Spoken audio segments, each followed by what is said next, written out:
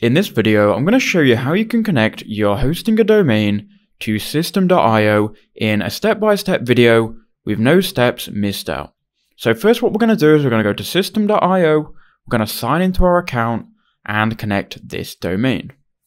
So once you've signed into your account on system.io, you'll be taken to the dashboard and you want to go to the top right hand corner to your profile icon, then go to settings.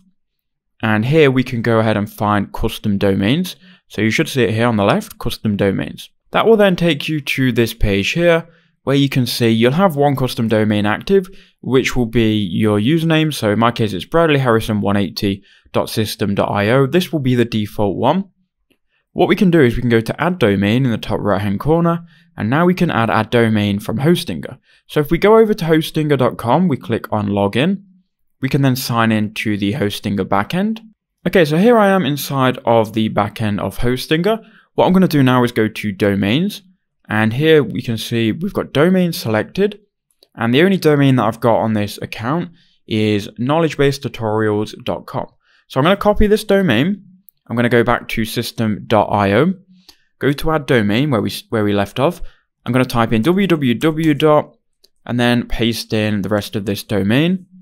Then click save. So now you can see that's been successfully created. And now we just need to add the DNS records to Hostinger, which honestly is very easy. Just follow what I do to a T and this will 100% work. So now you want to go to Hostinger. You then want to again be on the domains page. Then go to manage. And here you can go to DNS/name servers. So click on that. Now you can see you've got manage DNS records. Now what you need to do is go ahead and enter in these records here. So we need to enter two different records. So first we're going to go to type and we're going to change it to CNAME. Now if we go back to system.io, you can see we need a CNAME record. Now the first thing you want to do is copy www. So copy that. Once you've got that copied, you want to then go to Hostinger. Paste that in the name here. Remove the @ sign. So the only thing in this box should be www. Now in the target, we need to go back to system.io and you need to then copy everything here.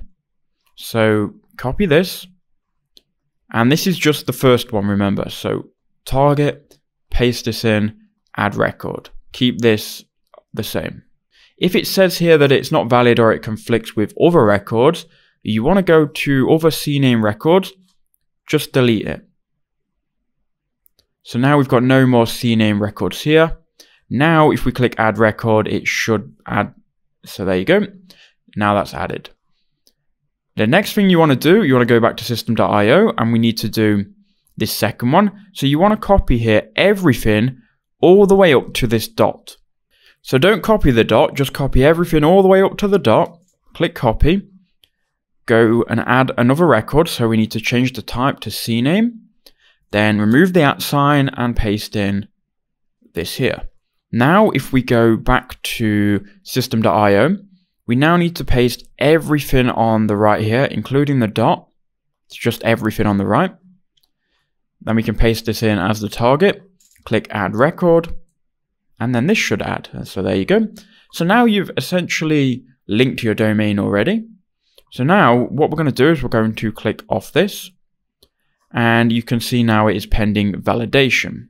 Let's give this a refresh. And this can now take up to between 24 and 48 hours. Now, how do we know if we've done this right? Well, here's a quick tip. So if you go and just Google DNS checker, and you click on the first one, which should be dnschecker.org, you can go to this website here, and you can just simply enter in your domain name. So my domain name is knowledgebasetutorials.com. So we'll copy this, and we'll go to DNS checker, and we'll type in domain name. Click search, and if everything is green here, if everything as you scroll down is green, you've done the right thing and it should be connected within 48 hours. System.io have an article on this, and even in their article they say, if I can find it here, it can take up to between 24 and 48 hours before the DNS records are fully propagated. But if you followed this tutorial to a T, it will be ready to use between that time frame, and that's how you do it.